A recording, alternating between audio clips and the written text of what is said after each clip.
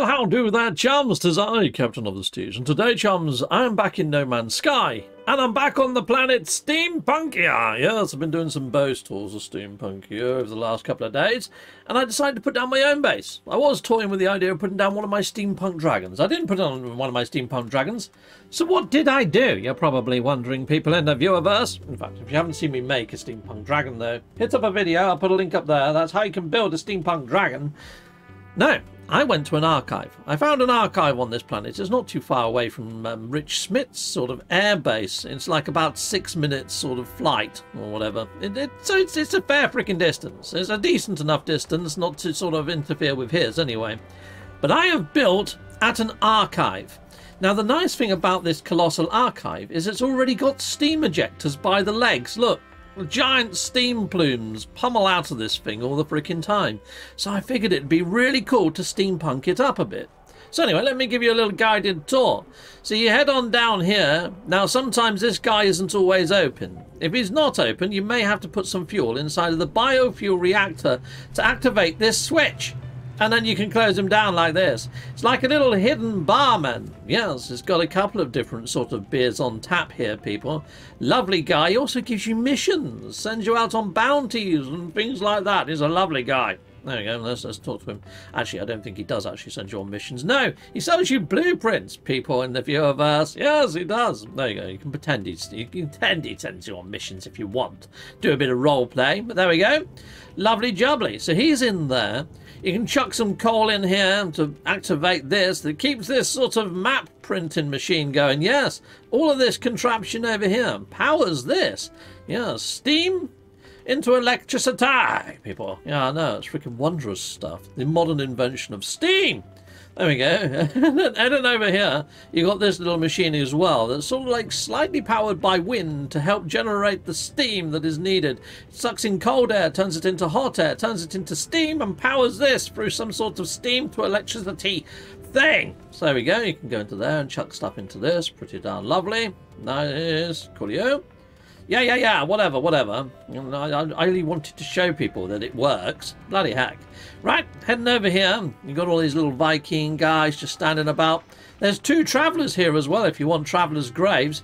This guy's slightly shorter for some reason. I don't really know why, but that looks actually pretty darn cool that there's actually different in sizes. Or has he just stepped down a curb? Who knows? Anyway, let's head on over this way. We've got a lovely little chill-out tent right here. And yeah, he talks about all the different expeditions. You can bake yourself some food. And he even talks about the autophages and these corrupted sentinels that he came across on his missions. He's going to chat your frickin' ear off, people. So yeah, I wouldn't spend too much time talking to him. I think he's been on the old hookah pipes, but you know, who frickin' knows. We've also got a galactic trade terminal over here, all powered by steam. Yes, lovely, lovely steam. The wondrous new invention inside of the galactic Euclid. Let's head on up to here, because here we've got ourselves a portal. Again, powered by this massive, great big contraption. You've got a large refiner there. My base computer's inside of this water tank. But yeah, you can interact with these. If you've got the Atlas past level 1, that is. Yes, and get yourself some freebies, because everyone loves a freebie. Heck, freebie, yes. I want another freebie. Give me a freebie. Boom! There we go. And all this lovely steam is keeping these plants lovely humidified and growing quite well. But you can grab a load of plants off of this, chuck it in this biofuel reactor if your portal is not working. Yes, you're going to have to power it by using biofuel. Yes, people inside the viewerverse, I know. Modern technologies!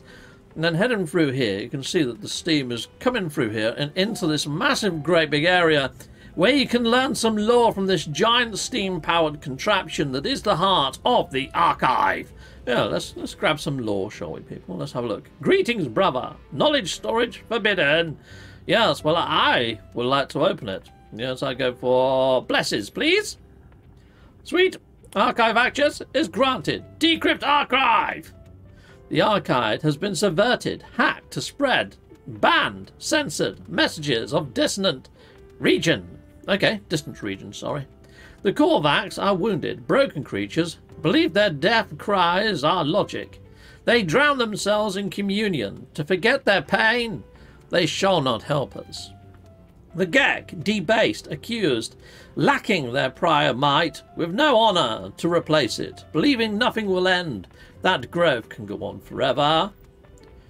It has been to the ancients, and to those who follow, to discover our future. But what had they found but dust? Important grass? No. Deliverance? Tell me, friends, have you heard of the testament of Nal? I have. Nal and Herc were at war with each other. Nal was more aligned to the Atlas being a god, actually, which was a little bit blasphemous in the Vikings' eyes. So yeah, Nal and Herc didn't really see eye to eye, because yes, Herc was very much against the old Sentinels and the Atlas. Nal is not dead.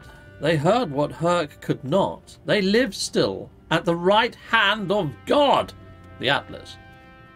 They encourage us and show us how we care, that we will not leave the Atlas light. That devotion will never fade. Only through this oblivion spared.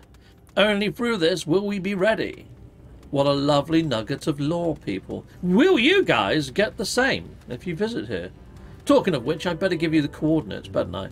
Okay, so if you do want to come here, this is a lovely steampunk planet. If you are good at putting down steampunk inspired bases, feel free to come here, stick down a base that's steampunk inspired, be respectful of other people's bases and put it a sensible distance away so it doesn't cause lag or loading issues. But there you go, there's the actual portal code. Lovely jubbly. So you can come here, you can come and visit my base and all that sort of shenanigans. And it's nestled by this giant sphere, like spire I should say. I really like this place. It's actually really grown on me, this planet. It's a beautiful planet. It's got a few storms that do roll in every now and again, but they're fairly infrequent. But I'm just loving the fact that it's got all this steam just pummeling out of the bottom of this thing as well. It does look like these archives have come here and landed. The new space stations, people, it kind of makes me think that these are parts of the new space stations that have come down to the planet and actually landed here. Because look, if I go into camera mode, it does look like it's some sort of break-off element of the new sort of space stations. I mean, look at all the steam pummeling out the top of it as well, all the smoke and that. It does look very steampunk-esque. I think I got very lucky. But look, these look like landing sort of legs that have sort of deployed and come down and nestled here. Then it looks like all this is sort of unfolded and sort of come out the front of it. I honestly think these are supposed to be breakaway parts from the new space stations, and I'm wondering when we get the new space stations in game whether these colossal archives might be sending data up to the actual space stations. There's reason why I say that, people. So if you do go over to this machine here, it says here local information repository when you hover over the screen. When you go inside of your actual log and you hit on up, where is it? Exploration Guild, local information register. Okay.